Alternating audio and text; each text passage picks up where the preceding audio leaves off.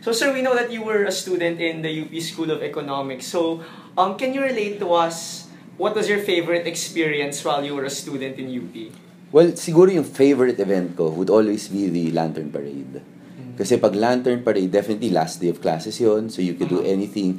And pag Lantern Parade, maraming estudyante, even those who have already graduated, who go back, so you get to meet a lot of people. And generally, UP becomes a happy place pag Lantern Parade. Everyone, I don't know if it's because people already had some alcohol or anything, pero generally everyone is smiling, everyone's happy, everyone is greeting each other. So that is the one thing that I enjoyed in UP, the Lantern Parade. That was really fun.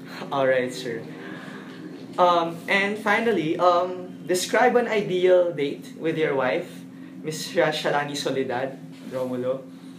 Well, me and my wife, actually, we really enjoy each other's company. I think we talk the same language. My wife was also in public service for quite some time. That's why I think we also enjoy the basic things, like just go out to dinner to a favorite restaurant, in casual attire, and just be able to talk, and then have coffee with friends. That's all that we enjoy doing those things. Maybe you can take her to the Lantern Parade rin one time, sir. Yes, actually, I've never taken her to the Lantern Parade, and that's a good idea. Unfortunately, this last 8 or 9 years, that's, I think, also the last day or the second to the last day in Congress. Oh. So even the budget is being passed during that time. So wala lang talagang oras, because even this last Lantern Parade, I was thinking of attending the Lantern Parade because nakikita ko sa mga Viber groups di ba, yung mga taga-UP na parang dami nagpaplano, pupunta sila doon.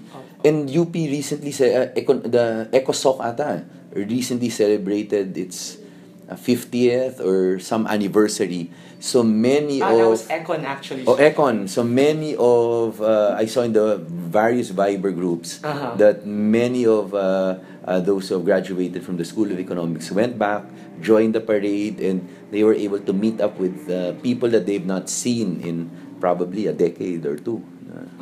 Or maybe one day, sir. Thank you very much for the interview, sir.